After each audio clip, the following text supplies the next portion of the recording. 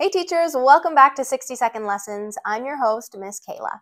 Today we're playing a game called Four Corners using the noun task cards from Super Teacher Worksheets. Link is in the description. But before we jump into it, let's quickly review with your students what nouns are. Nouns are words that name people, places, things, or animals. For example, teacher, school, marshmallow, and cat are all nouns.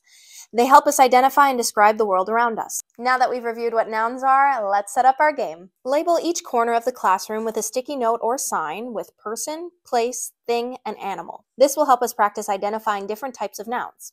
Now let's read the sentence on the task card and decide which type of noun it represents. My friend likes to cook. Where should we go? That's right, the person corner. Read the task card and show it to your students as well for those that need a visual aid. Don't forget to put on your boots. Where does this sentence belong? To the thing corner, of course. This activity is a fun and interactive way to reinforce the concept of nouns with your students while getting them up and moving. That's another 60-second lesson. Thanks for watching.